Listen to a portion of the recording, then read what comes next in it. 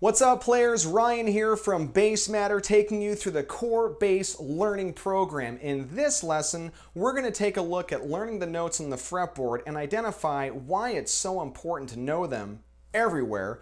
We're going to use a pretty fun riff to be able to do that, and we're going to take a look at identifying some new ways to use our left hand so we can really start zooming all over the fretboard. Let's get to work.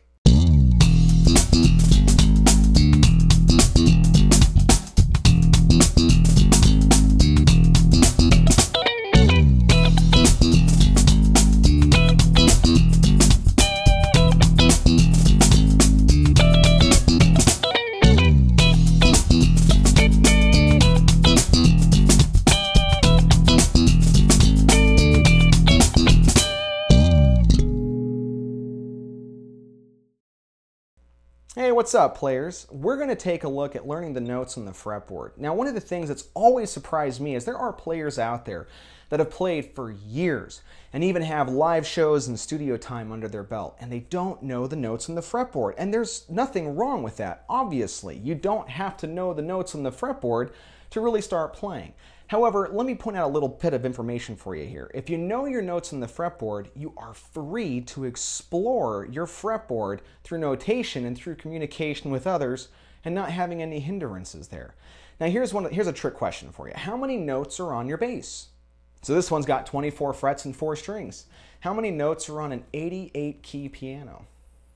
The answer is 12. There are only 12 notes on our instruments, whether it be bass, guitar, piano, saxophone, whatever it might be, there's only 12 notes on there. There's always exceptions to the rule, I know, but for Western music instruments, there's 12 notes out there. Everything just simply has different octaves of those same 12 notes. Let me show you. In the first 5 frets here, we cover the entire musical alphabet, which is A through G, covering all of the different sharps and flats in between, all in the first 5 frets. Now that's what's so cool, is that you can play basically any song out there in the first 5 frets on your bass. You never have to go above here. Now, of course, you may want to for particular tones or bringing up the notes or whatever it might be as far as the pitch, but all the notes already exist down here. So everything above the 5th fret is simply a replication of what's down here. Of course, we bring the pitches up and it sounds different, and that's going to be more of controlling your tone later. So let's start off by looking at how to memorize these notes. First off, go get the chart from the website, bassmatter.com, totally free. Maps out all of the notes on the fretboard for a 4-string bass. Go grab it right away. It's going to be a great visualization for you. There's also apps on the app stores, and for iPhones and for smartphones and for tablets. Tons and tons of tools out there to help you memorize the notes on your fretboard.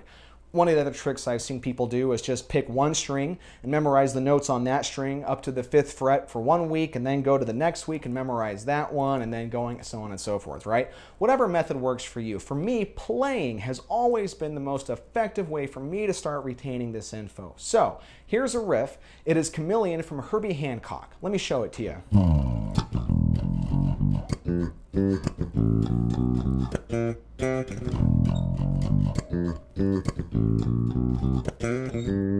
Let's look at the notes of that particular riff. So opening up with our very first note is an open E, and that's this thickest string closest to my chin right here, open E string. Then I go to the very first fret, which is going to be an F. Then I go to the 2nd fret using my 2nd finger, as you notice here, and that is going to be an F sharp or a G flat. And then the 3rd fret, which is a G. So here's all 4 of those notes. Da, da, da, da. With my right hand, I'm trying to alternate every single time. With my left hand, I want to make sure I'm using 1 finger per fret. E, F, F sharp, G. And of course, this can also be G flat as well. So F sharp and G flat. Now, let's take a look at this cool trick. I'm going to go to my 2nd note, which was my F. Okay, that's the 1st fret on the E string. I'm going to skip a string and go up 2 frets. That note is also an F. This shape right here, if you can get this, where you skip a string and go up 2 frets, the notes are the same, they're just an octave apart. So they are a full range apart from one another there. So those are both Fs. So if you memorize this shape and you memorize what this note is, then you know that this is an F. That's also true going up anywhere on the fretboard. So I can go here, and I know that that note's a G now, so I skip a string, and I go up 2 frets, 1, 2, and that note is also a G. That's a great shortcut to have in your back pocket to start memorizing the notes all over the fretboard quickly. Moving on with the riff. E, F, F sharp, G, of course F sharp and G flat. And now from here I'm going to skip a string and play my first F right there, which was my octave here. So da ba ba ba. Now I'm going to have my F there and finish it off by playing the G, which is up here on the 5th fret on the D string, and that is an octave right here of that low G. Here's the first half of the riff. Now we're going to apply that same shape, but just start on the A string, on the 2nd string down from the E. So right here, we're going to start playing on our A string, playing the exact same shape. The open string, which is A, then B flat, B, C, skip a string over to my B flat, which is my octave down here from B flat, and then go up to my C, which is my octave from my C here. Da, da, da, da. Back to the top.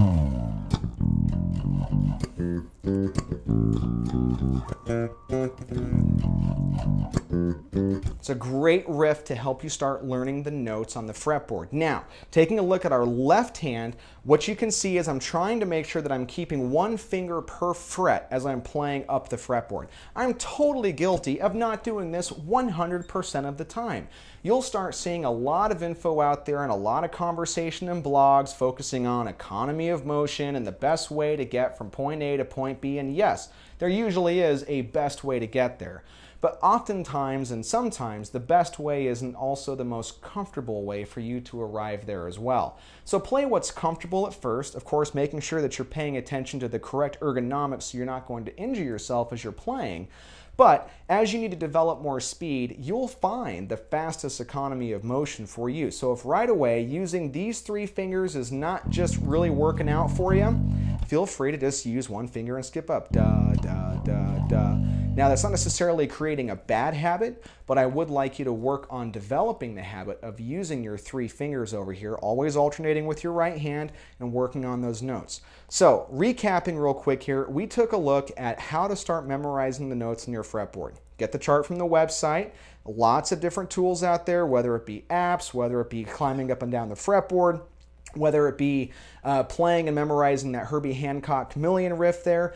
And we started talking about the left hand using the first 3 fingers. Well, what about that pinky in there? That pinky finger serves a big purpose for a lot of players out there. Let's make sure that we explore that for a little bit. Here's an exercise called a spider crawl. It isn't very musical as far as having pretty notes right next to each other. It's all semitones.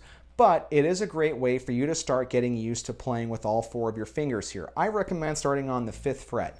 So on your 5th fret on your E string with your number 1 finger, play the 5th fret, then play the 6th fret with your 2nd finger, then the 7th fret with your 3rd finger, and the 8th fret with your pinky. And then we climb up to the next string, then the next string, next string. That's called a spider crawl. Da, da, da, da. Then we find the next group of 4. And then we come down.